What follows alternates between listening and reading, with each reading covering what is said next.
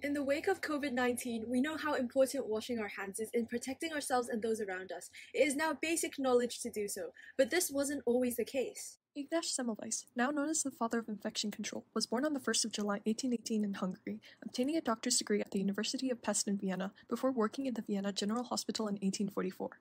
There, he investigated the cause of childbed fever, becoming the first doctor to recognize the importance of hand washing. Hygiene in general was very poor in the 19th century, and so as a result, childbed fever was a big problem that was often fatal. The hospital Semmelweis worked at had two maternity clinics, the first one having a higher infection and death rate than the second.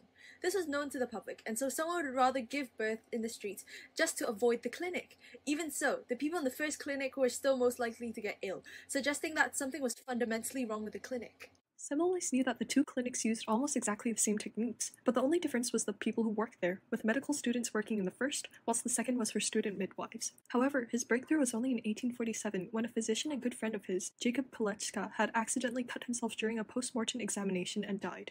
Realizing that his autopsy was similar to that of his patients, he proposed that invisible particles of decaying animal organic matter were spread from the autopsy room to the clinic, causing childbed fever. This would explain why the infection was more common in the first clinic, as only the medical students would examine the dead bodies before working with patients. And so in May of 1847, Semmelweis introduced the policy of washing hands using a solution of chlorinated lime. He thought that it would destroy the invisible particles, which worked as it caused the mortality rate to drop by 90%.